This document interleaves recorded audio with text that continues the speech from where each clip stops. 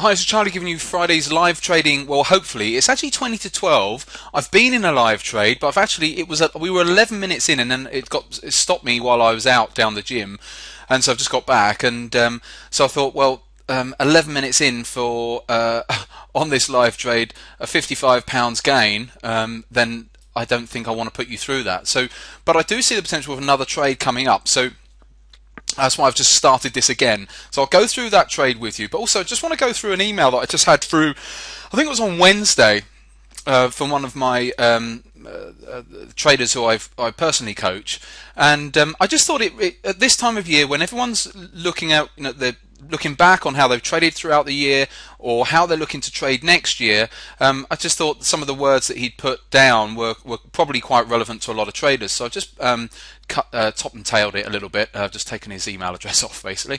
So anyway, so that's the first line, just something there and encouragement and all that. Anyway, he goes on to say, I've never been in the black in any of my 4 trading accounts. This guy's been trading for a good few years, on and off, but he's been trading, and he's never had a single winning month up until starting the training with me.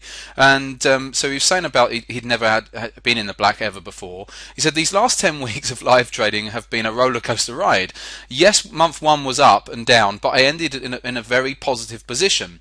Then I was overconfident, and I always talk about this. I talk about this on the video updates as well. He got a bit overconfident. He was so jubilant that he had just had his first ever winning whole month that he got a bit overzealous and ended up losing all of his gains plus some more. So by the end of the month, he's saying, end of month 2, should I say, he said he felt he was looking bleak. He wasn't exactly down by much, but in his words, he was looking bleak. He said, but I talked him through it and explained how his emotions would be and what he needed to do. So weeks 5 to 9, he was saying, were hard, but I've now managed to claw my way back to such a point that at present my account is at its highest point it's ever been in the last 10 weeks. He said, I know I shouldn't focus on the bottom line, but once in every while, I think it's important to pat yourself on the back. Blah blah blah. I know I need to now. My need now is to remain disciplined and not to do what I did in week 5. This outlook has only cemented itself in my brain because of, alright, fair enough. Suffice to say, I'm quite pleased with where I am, etc, etc. Still saying he's got a long way to go, but I simply wanted to say, okay, thanks, and giving me this self-belief. He said, not that you have that in other walks of life, but a lot of people struggle with belief when it comes to trading. And he said, and it's helping me to improve to prove to myself that possibly I may have the right mentality to succeed at whatever level his level is going to be. So I just thought it was a really nice email that came in from Mike, and I thought that it probably applied to a lot of people who sometimes go through a bit of a roller coaster, but essentially it's just a case of maintaining that discipline, not allowing yourself to get overconfident after a good winning streak, where you can then just overtrade and give it all back like Mike did there. So I thought that was a worthwhile going through with you, but it was a nice email nevertheless, and it's nice to see obviously customers doing well, and he's only just one obviously that I've cherry picked there just because his email came through the other day. Right, okay, so what did I do here? This morning I went long on the video update. I was 11 minutes in, and I got long down here, I think it was, when we came down to retest the lower bands, and basically we had positive momentum on the hourly charts and the 4-hourly charts, so I was looking to be on the long side, and it ran up, took some profits off at the 8 AM pivot up here, and then it rolled back down. At that point I think I still had my stop down at 62, so I was just kept in there, and then when it got up to here, I thought I'm going off to the gym, moved my stop up to the low of this candle, this nice green candle here, because as it was looking at the time, let's take it back, everything was looking, is it going to let me do it? Pretty positive at this point. I thought, here we go.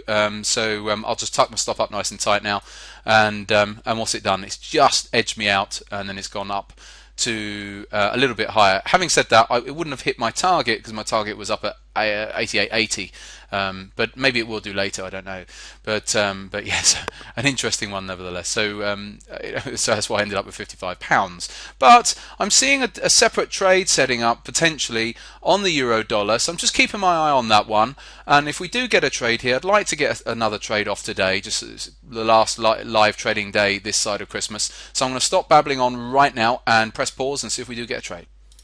Okay, well, the euro didn't quite get down to the level I was looking for. It was just a few pips below. It was the 15-minute 21, which was down about here, just below 45.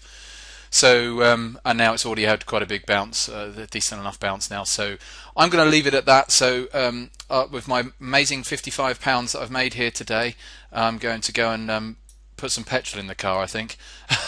Anyway, but what we're going to do as we go into the new year is I'm going to go back to this sort of style of trading, going back to sort of doing on the Friday mornings, doing more smaller time frame day trading.